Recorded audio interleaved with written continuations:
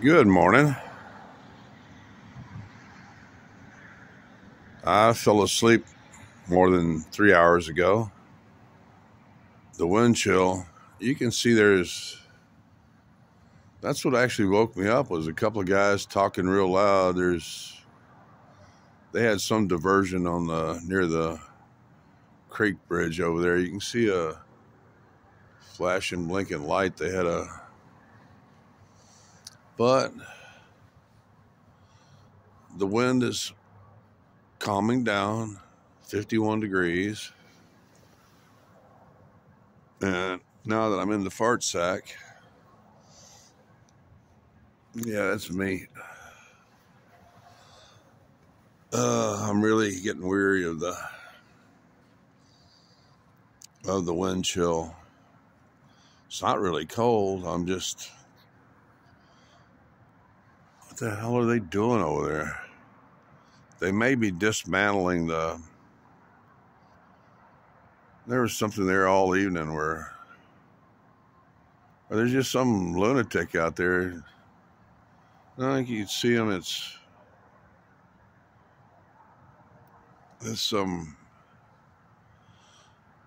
think he's actually on that little side road. But anyway, yeah.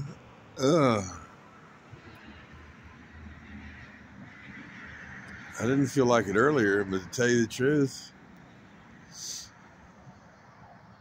now that there's like no stress, because really, honestly, I didn't mention it earlier, but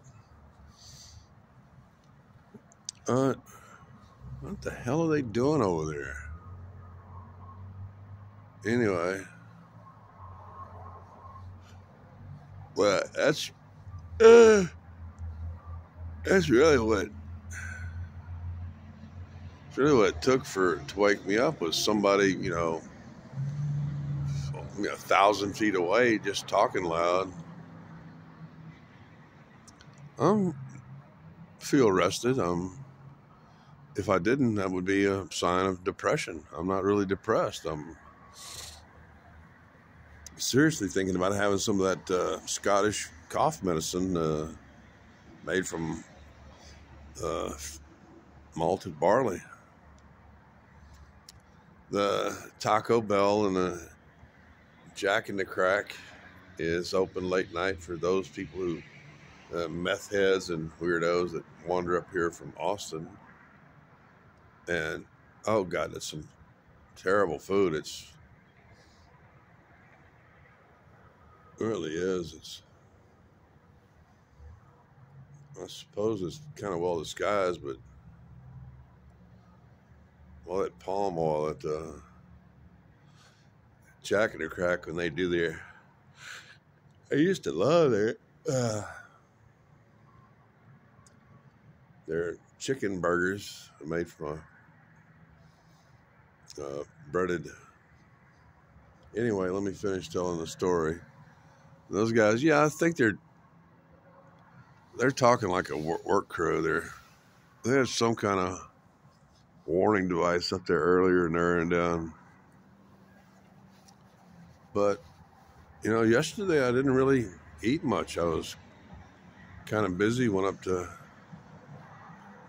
I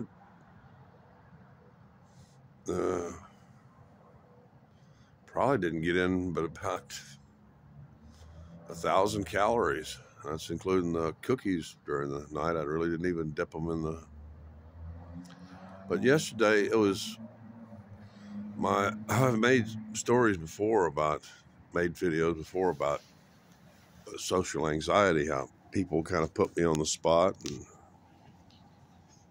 and I usually just tell them I'm fine, no thanks, and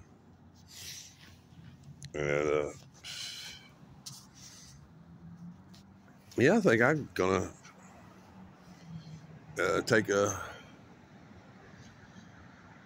have a wee dram, because the time's perfect for it. It's very little wind. I'm feeling kind of rested. Who wants to, like, say, smoke pot at the end of the day? I mean, I've always preferred it early in the morning. This ain't pot, but it will sure help to kind of clear my lungs and sinuses. Have you ever noticed that cough and cold medications, the drug NyQuil was an overnight success because it was, as I remember, something like about 90 proof alcohol and some Benadryl.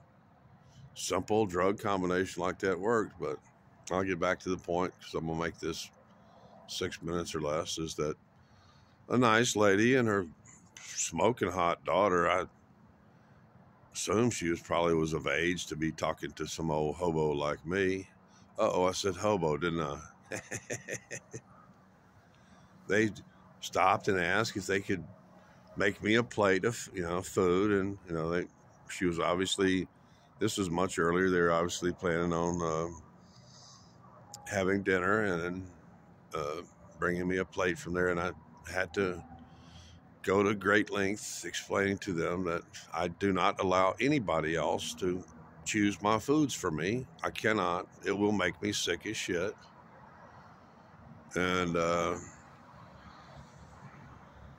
it actually made my stomach tighten up. The anxiety from the matter of fact, I was getting that feeling like I was going to have like a stress-related kind of disturbance in my gut. It's just like the second day in a row I've had that kind of feeling from contact with the public. It's from they won't give me the thing I need the most, which is money to buy the appropriate items. They keep wanting to give me their food. It's got to be their food from their hand, like a dog. Yeah, go ahead, like lick my fingers and shit. No, fuck y'all. I want that shit out of a sealed can. And there's somebody down there walking across. That's unusual. Maybe he's with the work crew or something. People don't go walking up that way because there's about 6/10 of more than that, where there's really no sidewalk. And this town is still under development, and they deliberately are not putting in a sidewalk there because they don't really want pedestrians heading up towards the mall from this area. If you go out there, they want you to. It's understandable. It's their town. It's their. I grew up part of my life in Bryan, Texas, where people don't put in the deliberately to kind of reduce traffic in the neighborhood. People don't put in the sidewalks as they're supposed to on what is still a public easement, and then they get angry at you for walking across their yard. And the law says you don't have to walk in the street. You can walk on the front part of their yard. So I remember a lot of the hostile activity in Bryan, Texas.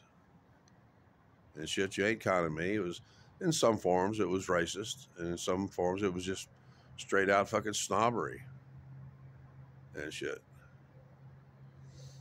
So in just 3 hours, that's all it took. As soon as I got the wind chill off of me, got in the fart sack, boom, I was out. I was watching this real weird movie starring Michael Caine that was, when you think about it, it's kind of a precursor to Pulp Fiction. The name of the movie was Pulp, and it's narrated in that pulpy kind of style, and starring Mickey Rooney and Michael Caine and some hot-looking chick. And I should mention here, I met Mickey Rooney in the summer of '98 when he was doing The Wizard of Oz with Eartha Kitt at the Orpheum Theater in San Francisco, right there on the edge of the UN Plaza and stuff. And I came walking up from behind, and I went, "Hey, Mickey," because you really can't miss him, and there the person goes walking back again, just to kind of show you I do have my glasses on him. Yeah, he's got some kind of flash. He's probably going back and forth getting coffee or something at the 7-Eleven.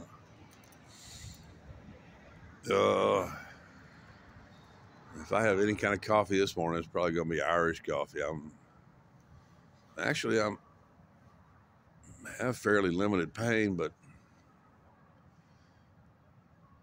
I would like to have a little alcohol on my vocal cords, and I know it doesn't go down your lungs, okay,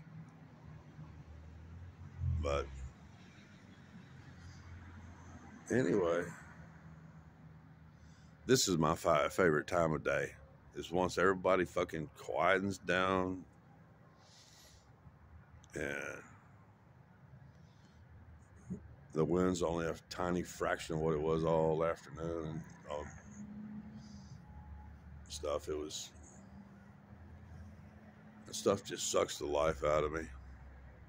My first winter in Austin, which we're about to just begin winter, like last time, this is beginning to look like my first winter in Austin, where it really wasn't too bad of weather. As soon as winter hit, the winds howled, the rain came, and the ice came, and the snow came, and we had at least one morning where it was about 18 degrees for most of the night and most of the day, and heavy coating of ice and snow and sleet, and the town shut down for the day. It's actually, I remember Chinky. I'm going to use the terms I use it because he was actually like Nepalese and a real cool dude. And when he saw me bust out of my my little snow hut there and stuff and come, because I waited, because I could hear all them miserable homeless fuckers who they're always bragging that I got a tent and all this stuff, and we got a stove, and those fuckers were up there at 7-Eleven by 7, 8 o'clock in the morning. As soon as it got light, they were out there shivering and shaking and all. I'm doing it behind the camera, all blue and crap and just miserable and stuff. And then I come busting out. I had a little kind of slightly insulated Mylar, like bivouac sack kind of thing, and I actually had to cut a little hole in it so I could breathe, because it was water impermeable and stuff. And I managed to I literally had to cut my way out of it and stuff, but it did its purpose for that night. And when I come up and hit the door, Chinky showed up. It was around 9 o'clock or so, and he was in there busting ass, and it was kind of cool thing. It's when I showed up, because Chinky was a big fan of mine, because I defended him and another guy against armed attack. Let's just say I stabbed a few fuckers in that store, and Chinky he'd go, "You my hero, you my hero." He's so funny. He was a handsome young man. You my hero. And when I come lumbering in, looking for, hot coffee or something, he goes, "I open up just for you. I come just for you." And which kind of touched my heart a bit, that he braved the roads, but, he grew up driving in snow or so. And he actually went and grabbed a couple of milk cartons and stuff, because he knew I had mobility problems, and set him down. "You sit down right here. I get you something," and all this. And then some guy made it in, and he went over straight to the ATM machine and pulled out a bunch of 20s and just started handing them out to the folks inside the store. There are good-hearted people around here, even in Austin. But I'm trying to tell you, that was a brutal winter when the winds were steady, we had one full day of 50-mile-an-hour winds from start to finish.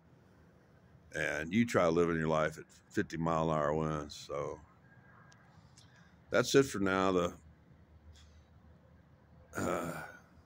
Anybody watching who's a regular Pflugerville watcher and stuff, stop trying to get me to eat your food. It's not going to happen. Yesterday, I got in less than 1,000 calories because I had a lot of shit to do. And the wind between that, I really did not get in and that made me more susceptible to the wind chill. But stop trying to give me or bring me food where I really don't believe you when you tell me you're using just butter or shit like this or manteca. I'm fine with Mexican food that's kind of is cooked in the real style of with hog lard and stuff. No, y'all are using vegetable oil because it's more convenient. That's what everybody, says use vegetable oil. They think that manteca is bad for you. And shit, there's actually one of the first people coming out the side that may actually be, let me look. Nope, just somebody out tooling around. You know what? I'm nice and warm and comfortable.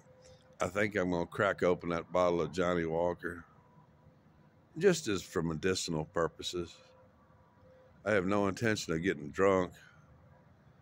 It's maybe just some, ease my throat and soothe a little bit of, I have a little pain in my feet, but not much.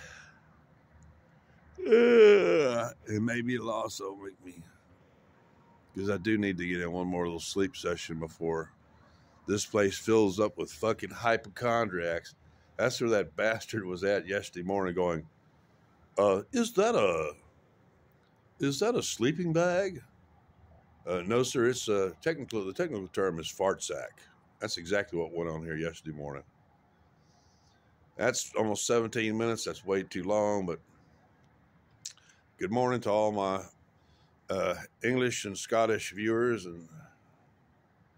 and good evening. Today's Thursday, so it's already Friday in Australia. So, and hello to all my friends here in Texas that are not too far away. Maybe we get together soon and smoke some reefer or something like that.